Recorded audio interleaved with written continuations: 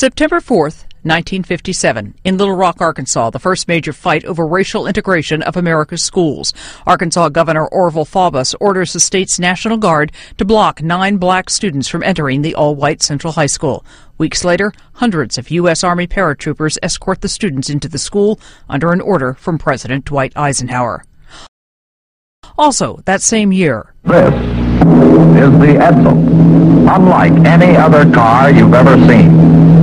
This is the Edsel. Ford's new model, the Edsel, makes its ill-fated debut in auto showrooms across the United States.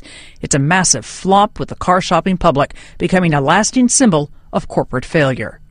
1781. In present-day California, Spanish settlers found Los Angeles, now the second largest city in the United States. 1888. George Eastman gets a patent for his roll film camera and registers his trademark, Kodak.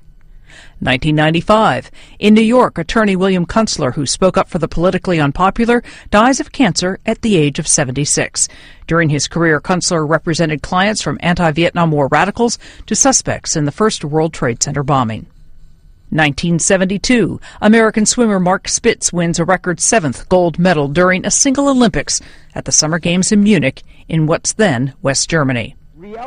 2006. Steve Irwin, better known as television's beloved crocodile hunter, dies after a stingray's barb pierced his heart while diving on the Great Barrier Reef. Irwin was 44. And in 1981, singer and actress Beyonce Knowles is born in Houston. Today in history, September 4th. Diane Kepley, The Associated Press.